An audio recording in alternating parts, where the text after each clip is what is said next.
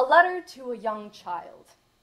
Hair of flowing chocolate, eyes like uncreamed coffee. You hold hope in little packages, wrapped in bows and glitter, given daily to people with gift-receiving issues. But they can give gifts right back, so it's okay. They hand you their love like it's something to be earned, wrapped in reflective paper that helps amplify your inequities, tied together with bows of their own, because every gift they give comes with strings. Every inch of their love to be earned.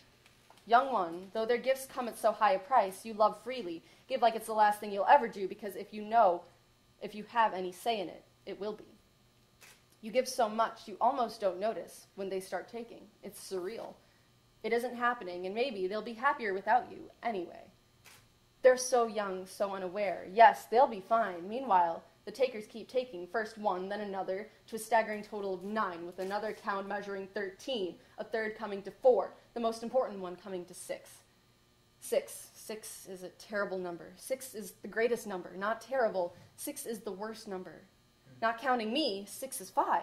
5 is much better. 5 is sustainable. 5 is beautiful. 5 is the best number. Take away 1 and the other 5 are beautiful.